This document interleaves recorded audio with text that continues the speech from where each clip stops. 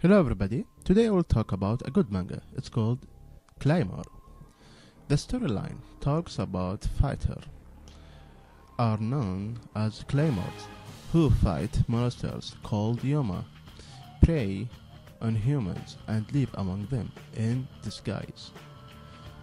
When you listen to the main story, you will think it's boring, but when you watch the events of the story, which mean plot, P-L-O-T, you will be very exciting because it has many unpredictable scenes.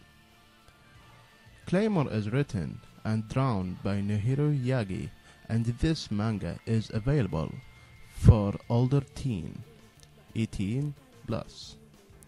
In addition, Claymore produced a 26 episodes anime series based on the manga series.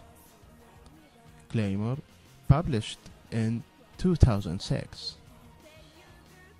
If you want or exciting to find this manga, you can find it in any website for manga and comics, or you can find it in Eugene Public Library.